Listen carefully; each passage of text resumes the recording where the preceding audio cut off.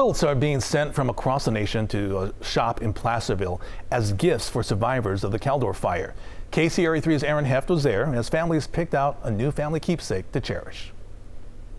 There's a lot of love goes into this. I know. Colorful and ornate. Thousands of stitches later, these quilts are in the hands of people like Kelly DeSalvi and her son, Calvin. We've had a few quilts from great-grandparents and grandmas, and they all got lost in the fire. Their family, survivors of the Caldor Fire. We didn't know for a couple days if our house made it or not, so just the not knowing. But yeah, we lost everything.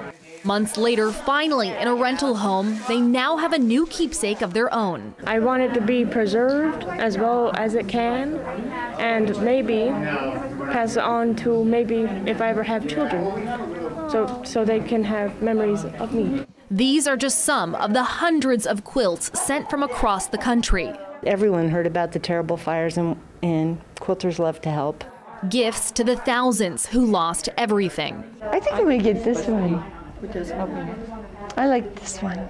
Each person picking their favorite. And I had a little cottage that my youngest daughter rented, and we just loved it. I was going to do Christmas. It was a chalet, and it was going to be a perfect little, Christmas house.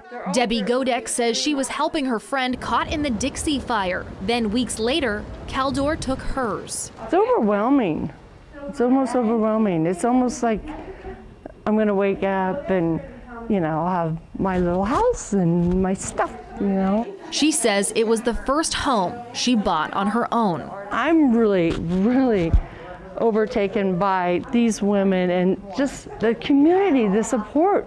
Her loved ones had this painting made of her little ski-like chalet, something she says gives her hope she'll find another place she can call her own. So someday when I have another house, I'll have that, and I'll have this. I love it. Yeah. A new beginning. A new beginning, you're right.